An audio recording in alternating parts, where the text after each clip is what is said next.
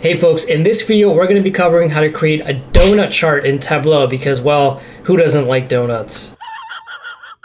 But specifically, I'm going to be covering two types of donut charts. In the first example, we're just going to have one measure, and in the second example, we're going to have multiple measures because I've seen both during my career. So let's get started. So the first thing we're going to do is we're just going to double click over here and type in 0. That's just going to take an aggregation of 0. Same thing for rows. Just type in 0, hit enter. It's going to aggregate that. What that does, it gives you basically this quadrant over here. So the next thing we're going to do is identify what exactly are we measuring. Are we making a donut chart of sales or profit, whatever the case. So for this example, we're going to do it for sales. So what I'm going to do is first I'm going to change the marks to be a pie chart, and then I'm going to drag sales to the angle. So what I'm saying is I want the sum of sales to dictate the size of the pie chart or of the portions. And of course I'm going to make this bigger so it's easier to see. But then all you do here, since again we only have one measure in this first example, we can drag a category here, for example, to the color field, and that's gonna effectively distribute or make all these proportions of the donut chart or the pie chart. So right now this is a pie chart. That's the first step.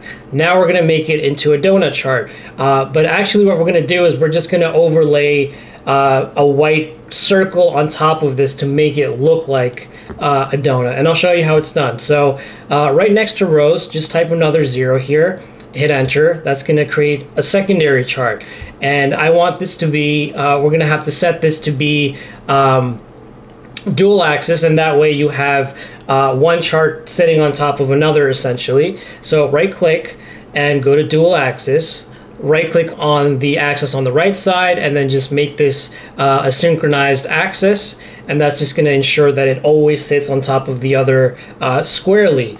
Now what you have here, the first set of marks that you have here, this is the pie chart that we created initially.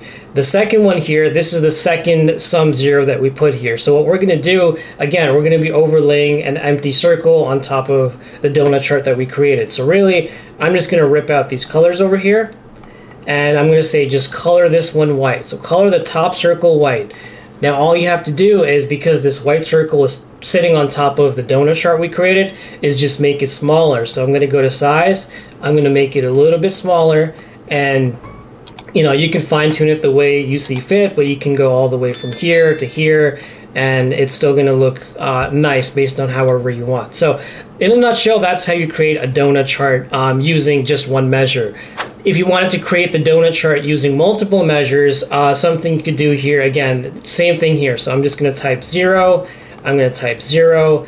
The only difference now, again, I'm going to go into the marks card here and make it a pie chart, but this time I'm going to drag measure values to the angle over here, and I'm going to drag the measure names as soon as I could find it to the filters tab. And let's say for instance that I just want to look at, and these are fields that I created. So I want one measure that's called sales of furniture, and I want another measure that's considered sales of non-furniture. I'm going to hit apply, and once I have that, I'm going to make this chart a little bit bigger, and that's pretty much all you have to do. Now I can just drag my measure names into color, and that's going to color the donut chart accordingly. Now, similar to what we did with the other chart, if you wanted to make this a donut chart instead of a pie chart, same deal. So we just type in 0 over here, it takes the sum, right click, make it a dual axis, go to the right hand side here, make it a synchronized axis,